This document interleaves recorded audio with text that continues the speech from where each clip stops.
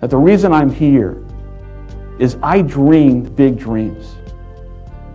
I dreamed the kind of dreams that other people said would not be possible.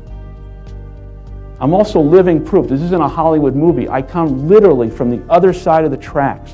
If you saw where I grew up and we took a picture of it, the neighborhood, the setting, you'd say it's impossible that someone could come from there and get here. But it is possible.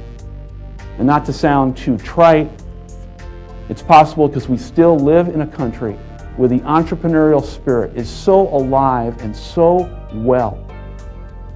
And anyone in this country, if you dream big and surround yourself with great people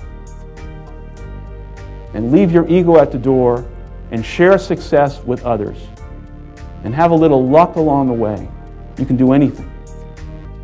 But there will be people along the way, and I remember this, who will say to you, you know, you're dreaming too big. It's not possible. Those things just can't happen. Don't allow anyone, friend, family, acquaintance, teachers, whoever it is, don't allow anyone to tell you that what you are dreaming for yourself and your family is not possible. It is possible.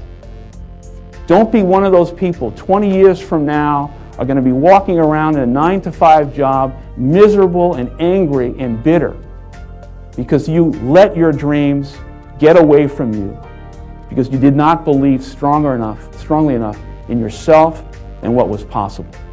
Don't allow that to happen. This is an unbelievable time. And I can't encourage you enough to continue to think that things are possible and that your dreams can come true.